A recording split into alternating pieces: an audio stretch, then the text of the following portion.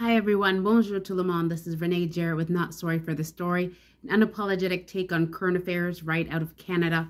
I had an experience this past week. A dear soul in my life brought up to me in conversation about Hockey Canada and how the whole board had resigned. And he asked me my thought on this. And right out of my gut, I said, well, I'm sure a lot of people are happy.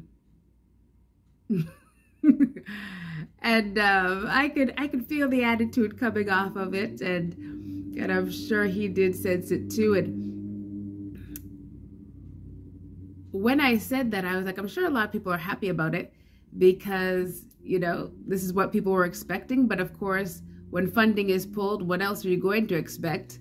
Funding is the engine for much here in our nation. And so there it went. And so there the board went as well. And as I heard my own attitude coming out as though, okay, yes, that's been done. Now what? So what? He called me on it in a very kind way. And he was like, now, we can't let apathy set in because there's another generation coming up behind us. And I have to say, in our nation, it's one of the things that we are going to daily have to fight. Apathy. Oh, discouragement. We are going to have to encourage ourselves, take heart on a regular basis.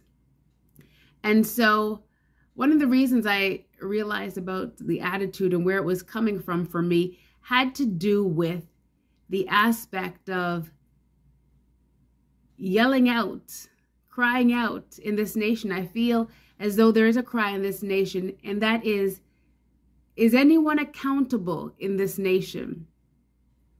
Is anyone accountable? There's that line, if a tree falls in the forest, does anyone, and no one's there, does anyone hear it? Well, I believe that the God who is everywhere hears it. He hears cries. You can just see that with the children of Israel and then with individuals. He hears cries, and he hears the cry that's going up from this nation. Accountable means to accept responsibility for one's own actions. An individual, organization, institution being expected to be responsible and required to take an account for their actions and their decisions. This is what accountable means. This is what Prime Minister Trudeau's government originally mandated on, campaigned on in 2015. It was one of their key elements, accountability. And now we might be looking around being like, what's become of that?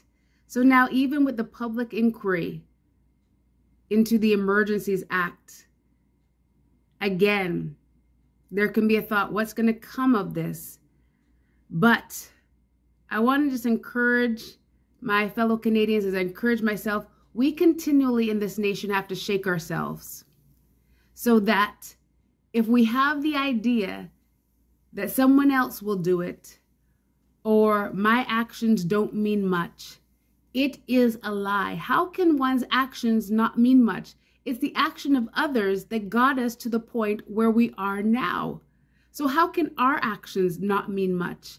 And if we don't see the people beside us who are doing the same thing, we never know the force that it's going to be. When people gathered in Ottawa back in winter, in February, they didn't know who was going to be there, but they showed up.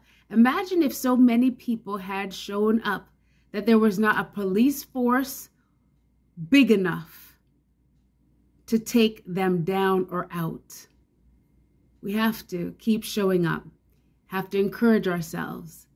We have to take heart and continue to do that for one another. So, as I see that one of the ones that I'm following, Ginger Nomad 5, just posted, you can go to convoylive.com if you have live footage of your experience from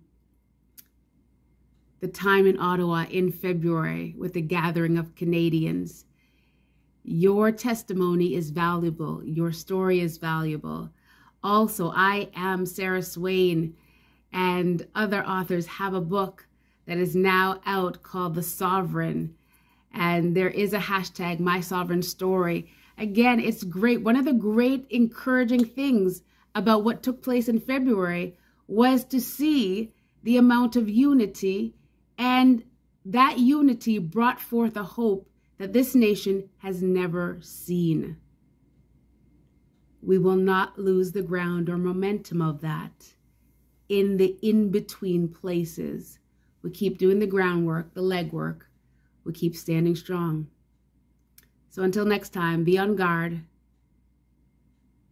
Stand firm in the faith. Be strong, be courageous.